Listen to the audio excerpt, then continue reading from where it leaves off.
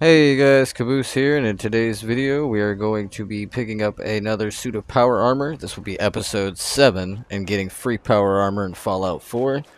Today I'm here at the power armor factory. As you guys can see, I've got a frame up and we've got a bunch of spare parts in. Got a couple of custom suits back here that we're doing. But we're going to go ahead and head on over to Grey Garden to grab this suit, so I'll see you guys over there in just a minute.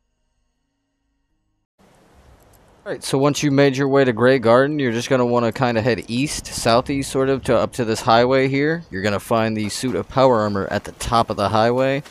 It will be up there next to a crashed vertibird, so it's pretty easy to spot once you get up here.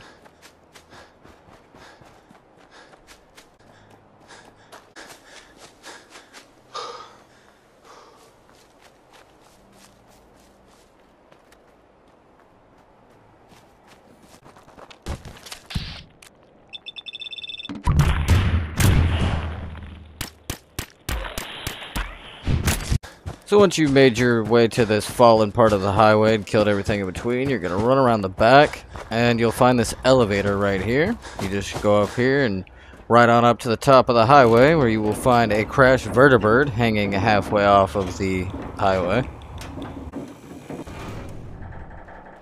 Take a left off of the elevator and just head straight down past this semi and this pile up right here. And you will find your vertibird and your full suit of power armor. Remember, this does depend on your level. If you guys are curious about how the level works, there is a level chart on the Fallout wiki page. So go check that out and it'll explain how all the power armor level works. I hope you guys enjoyed this video. Like, subscribe, and share. And I'll see you guys in the next one. Oh, as always, support the Minutemen. Bye!